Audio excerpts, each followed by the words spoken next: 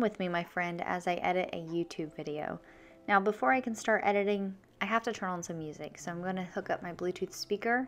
I personally use the Ultimate Ears Boom. We have 4 or 5 of them. They're absolutely amazing speakers. A little pricey, but 110% worth it. And then we're going to turn on some Morgan Wallen, and we're going to get this video editing process started. I like to start off by making a to-do list.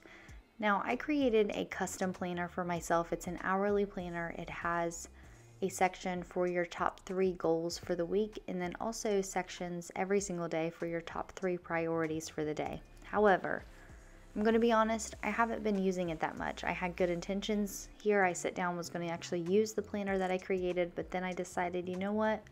A good old to-do list works just fine. So that's what I did. And to create the to-do list, I've been using these little notebooks that I got off Amazon that I'm truly enjoying. So I will have those linked down below so you can check them out. Now, to edit videos, I use iMovie. I love iMovie. It's very basic, which is the reason why I love it. I have tried time and time again to use the Adobe products. There was also another video editing software that I tried to use. I don't even remember the name of it, but those are just a little too complex for my needs. So iMovie it is, because your girl likes to keep it simple. Here in just a minute, I'm going to give you an overview of my planning, filming, editing, uploading, the entire process, just kind of a general overview. Now, if you're my OG followers, that means you're a planner babe. And if you're watching this and you're a planner babe and you're like, Ashley, why the heck are you telling us this? Why are you uploading this video? Well, I'm doing this because I know what it was like when I first started my YouTube channel as a planner babe, and I had to learn everything from scratch. There was no videos out there showing me how to film overhead, what kind of microphone are you using, what are you using to film, how do you actually edit the videos. Like, I had no clue about any of that. So if that's something that you're interested in, let me know and I can break my entire process down, and we can do a fun little series where I show you from start to finish how I produce a YouTube video if that's something that you're interested in. So let me know down in the comment section.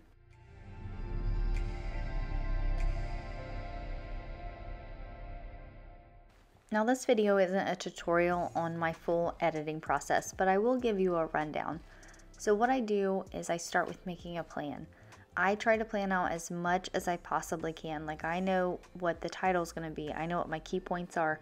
I know what the thumbnail is going to look like. I know the tags that I'm going to use. I try to figure all of this out before I hit record. Now listen, I am not perfect. I do not do this every single time. And I also have a scrapbooking channel, and I don't do it at all on the scrapbooking channel. I just put my phone up, I start filming, and I create scrapbook layout. So I just want to throw that out there. I am not perfect.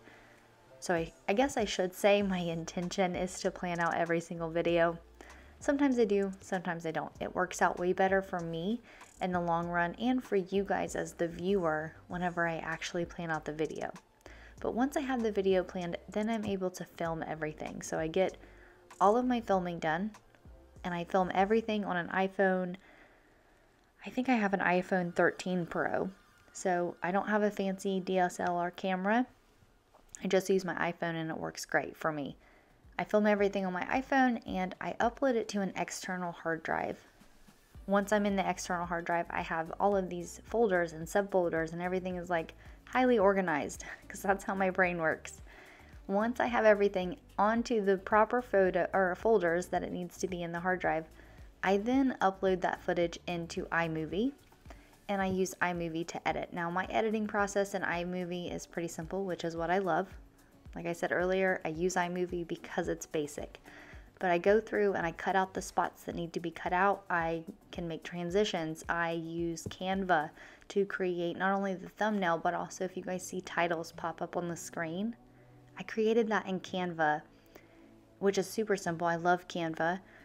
Absolutely recommend it. But when I create it in Canva, it has a transparent background. So in order to do that, you do have to have the paid version. But I just want to throw that out there. So if you guys are like, hey, I could use Canva for that, you have to have the paid version to be able to download it with a transparent background. But once I have the video edited, I actually export that back to the external hard drive that I have. And from there, I'm able to upload it to YouTube. Typically while it's uploading to YouTube, that's when I actually create the thumbnail. So I'm uploading the photo into Canva, putting the text and all that stuff on the thumbnail. Usually by then the video is uploaded and processed on YouTube Studio, and from there I fill out the rest. The title, the description, making sure all of my links are inside of there that I need, making sure that I have the thumbnail up, that it's applied to the correct playlist, if there's any tags, turning on monetization, any end cards, that, I mean, just like the whole process of YouTube Studio.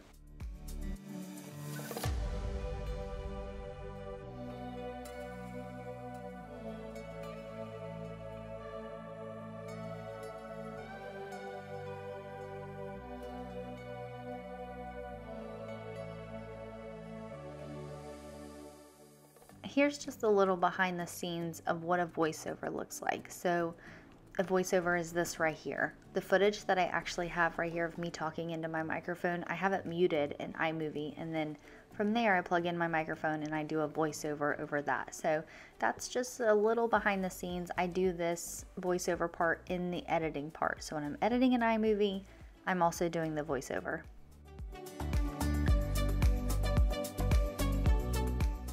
Okay friends, that is a little overview of my editing process. I'm glad you went on this little journey with me, and if you want to see more in-depth editing videos, let me know.